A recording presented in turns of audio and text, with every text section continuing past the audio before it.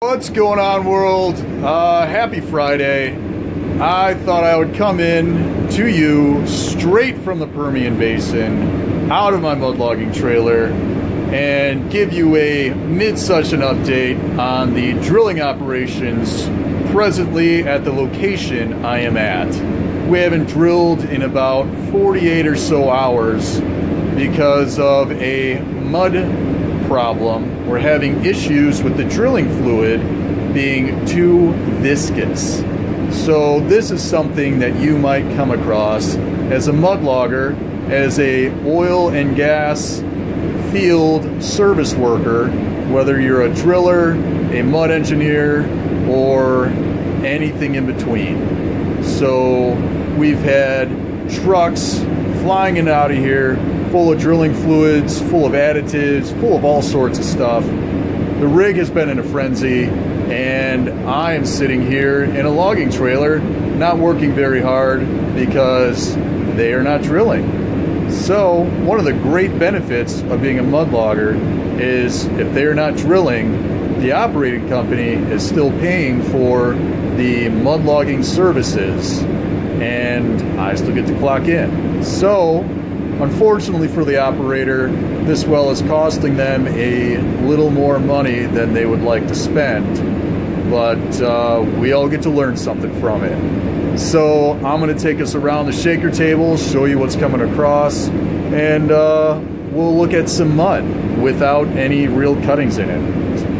And yeah, so tune in. I walked out to the shaker table, walked across the mud pits, and they were displacing all the mud from the wellbore and the tanks and replacing it with what is now oil-based mud.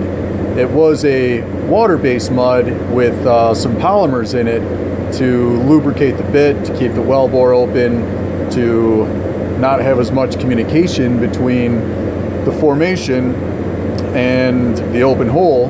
But unfortunately we ran into all these issues with the drilling mud essentially turning into peanut butter. So they're dumping all of the fluid into a pit, which is then going into those trucks behind it and getting carted off and disposed of somewhere in the Permian. We had drilled through two faults earlier, probably within a few hundred feet of each other, and there's a good chance that there was something within the faults, maybe from other frac stages from other wells, that infiltrated our well and got mixed up in their mud fluid, because the mud essentially turned into peanut butter and it was not flowing. They could not drill further, and that's when they started having all the issues with the well. They'll probably be done cleaning up this mess before my shift is over, and I'm sure they'll be drilling ahead in the next few hours.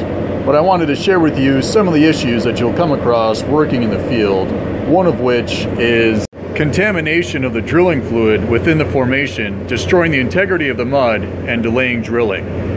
Thanks for checking out the Geology vlog. Tune in, turn on, drop out, and look out for vlog number 2 coming at you early next week.